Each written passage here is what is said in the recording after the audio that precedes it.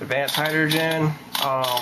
In my quest for other weird hydrogen producing phenomenon, I have been experimenting with classic Rodin coils. I've got two here wound in a specific way. Followed the patterns on YouTube, just pretty much wound them that way. Got them sitting one on top of another in between some of my modules. Anywho, I wanted to show you something. I got meters hooked up here. If I get this one, I'm getting like a self-resonating. The Rodin is just sitting here.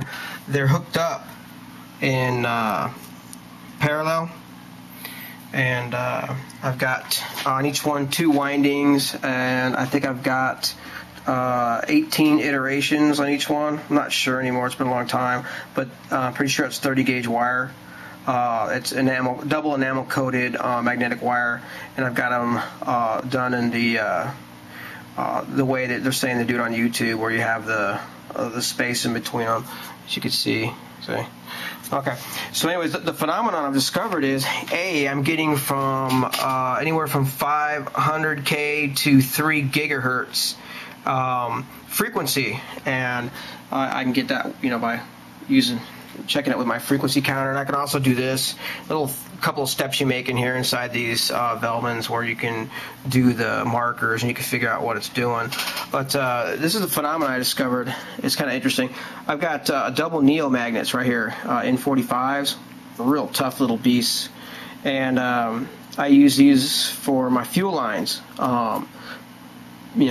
Put the south on the fuel line, and you negatively, quote unquote, you south charge and negatively charge the fuel.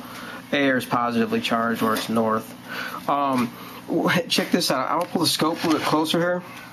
Hopefully you can see the scope. What I'm doing is, see the scope? Watch this when I run this magnet over. All I'm gonna do is I'm just taking the magnet in my hand, and obviously it's gonna pull. See how it, okay, there's a pretty good magnetic field in here, see it? So I'm going to hold it in my hands so I don't lose it. And watch the scope. If I can get you going on the scope here, make shade it a little bit so you can see it better. Now watch this. Isn't that nuts? This is all I'm doing. Look at this. I'm just taking my hand over the top of the Rodin coils, and I'm just moving my hand back and forth. And it affects the frequency. Look at that.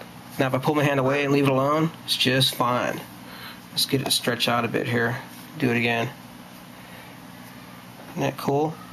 Now another thing I noticed too, which you might get a kind of a kick out of, let's get this thing going over here, is I've got this thing set on millivolts, so it's 0.008 millivolts AC. For some reason it won't work on DC, but if I short out all 4 of these modules, just put my hand on it, short them out, which you see that the voltage drops. Watch, I'll take my hand off, it'll go up, and I'll put it back down, and it starts dropping. Isn't that wild? I have no idea why it does that. But anywho, it doesn't affect the frequency when I put my hand on and off it. See, it doesn't affect it at all. But it does affect it if I take this Neo and I put it over the top. Okay, so I'm putting it over the top. But get this, if I run it down the side, like up and down the side like this, see if I can get a good shot here. It doesn't do anything to it. Let me back off here, hang on, so you can see this better. There you go. Over the top, there it is, that's the top. And here's the side, nothing. No matter which way around it. Okay? Alright.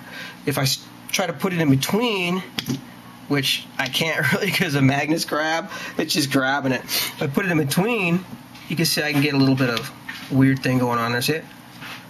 So anyways, alright, well, yeah, advanced hydrogen, playing with some other worldly weird things.